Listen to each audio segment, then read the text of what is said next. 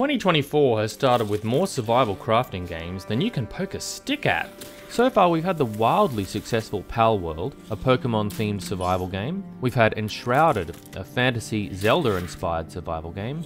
And now comes Nightingale, a Victorian era steampunk Stargate dimension hopping survival game that's released in early access. Once I heard the premise, I was eager to see what exactly this game was all about. The combination of ye olde steampunk and dimensional gateways. What sort of gear were they smoking to come up with that? I will admit that some of the buildings in the trailer looked pretty great, and I was excited to roll up my digital sleeves and see what imaginative builds I could give birth to. You suck! It turns out I can't build for shit. Nightingale was developed by Inflection Games, who are made up of a bunch of exiles from BioWare studios. You might have heard of them. Dragon Age, Mass Effect, Knights of the Old Republic. Yeah, that's pretty good credentials in my book. But Nightingale isn't an RPG. They're stepping into the murky depths of survival crafters. Cooperative survival crafters too. You can play this solo or with friends, although personally I've only played this game single player. The story shares pretty similar themes to Enshrouded. Humans learned about gateway travel and magic from the Fae, then messed around with it to the point where we all screwed it up, released some kind of evil which wiped out a whole bunch of different worlds, and closed the gateways that both humans and Fae were using to travel around. The last human city left standing is Nightingale, and our character's main goal is to get back to it by world jumping with help from a curiously helpful Fae named Puck, whose voice acting is so good and is easily one of my favourite things about this game. Play them, and let amiable bond be drawn between Fae and fleshling. He's basically John Hurt doing Shakespeare in cosplay,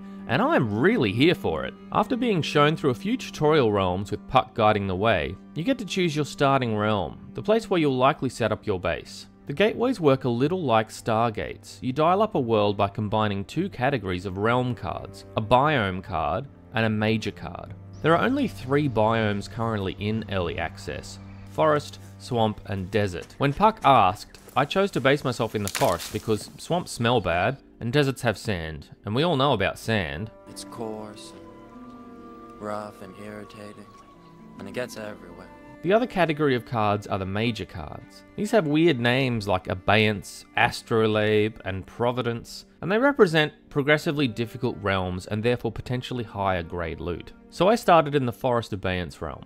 Each biome has environmental hazards to overcome and different and often strange wildlife. The creature designs have wonderful variability, and it does a good job of a believable ecosystem, really when you can see predators hunting prey in the wilds. The visuals are gorgeous. It's such a looker that I can imagine this being fodder for a cheeky screenshot here and there. I started setting up base near the water, but pretty soon realised it would probably be more convenient to build near the gateway. I like the building system and parts of the crafting too. Building consists of putting down a blueprint, and once you're happy with the design, pour resources into it to complete. It's reminiscent of the forest, and it mostly works. The crafting is a bit different. There's a workbench, a campfire, a sewing table, a mortar, a smelter, a carpentry station, a potion table, an enchanter, a masonry workstation, and that's just what I've unlocked so far. It goes on and on and on. I'm about 15 hours in, but I've already got close to 10 different crafting stations. And then there's the augment system.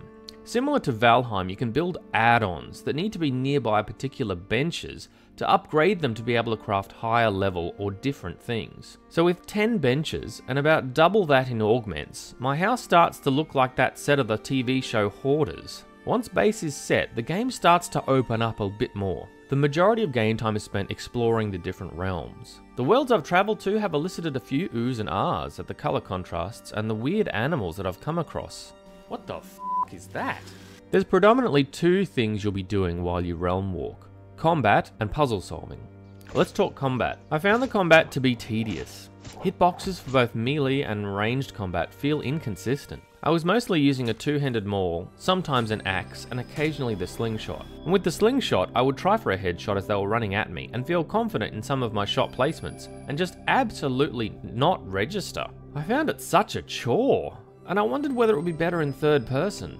It wasn't. In fact, I found it worse. I think the crosshair in third person is a bit misleading, and I did in the end much prefer the first person combat. I've started to unlock some of the magic system, which consists of enchantments that you imbue your gear with. I've got my 2-handed maul that I've upgraded with a self-heal that I use on occasion when I'm bored of chugging the plentiful and instantly working health potions. So the combat's pretty mid. What about the puzzles? Yeah, I didn't think much better of them. Currently, there's really only 2 different kinds of puzzles I've come across in the different worlds. It's either smack the crystals in the correct order, or find the fairy graffiti. That's it. You complete the sequence, the Jedi holocron opens up, you get the refractory plumbus or the synchronized phlegmon, and then you move on to the next point of interest and you do exactly the same thing again. To progress to higher level worlds, you need to improve your gear score, which functions as your level. You do so by crafting and upgrading your weapons and armor at your 652 different workstations, and when this reaches a minimum level, you're able to enter these temples and fight a boss for the next tier of major card, from Antiquarian, Astrolabe, Providence, and Herbarium, in that order I think.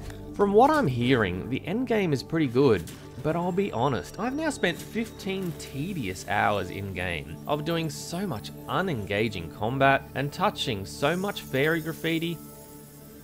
I'm kind of done. I mean, maybe past endgame there's amazing creatures and the combat really opens up with amazing different puzzles and flying mounts that are cool and breathe smoke and fart orange juice. But why would you do this, Nightingale? Do you hate me? Am I being punished for wanting a fun time straight away? How many hours do I have to donate to a game nowadays to be considered worthy of it lifting its metaphorical skirt? I could be wrong, but I think the big selling point of this game was the endless discovery and travelling to different realms. Now, I've travelled to all the biomes, I've modified the world, day, night, difficulties, weather, low gravity. The differences feel kinda shallow. Sure, at first I agree they're visually spectacular, enticing even. You run around and go, whoa, look at that, I want to check that out. And then you go there and think, cool, it looks like that thing I saw in the last world I was in. Oh, it's the same puzzle with more graffiti on the same game asset. And then the illusion shatters.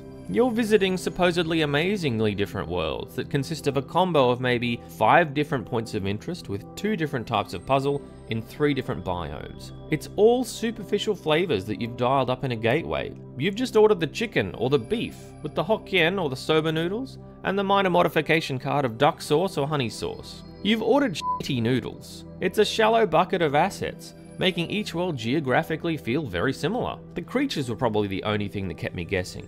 I enjoyed the weird animals I found, and that was probably the only thing that would keep me progressing. And look, I can hear you say, it's in early access, give it a break. And yes, that's partly true.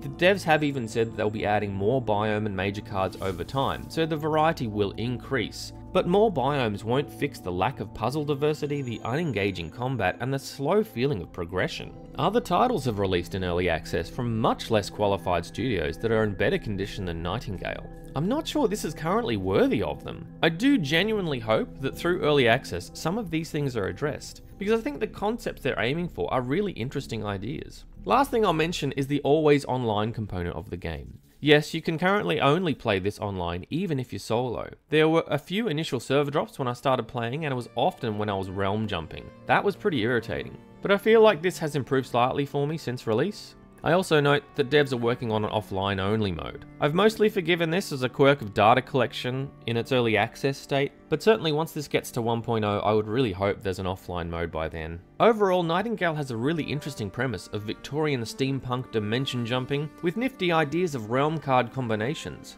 But for me, it's let down by lackluster combat and a shallow exploration experience, with repetitive, boring puzzles, and not enough surprises to keep me playing. It's currently in early access, so he is hoping the devs make some changes to the exploration options and the variety of puzzles. But for now, I don't see myself revisiting Nightingale anytime soon.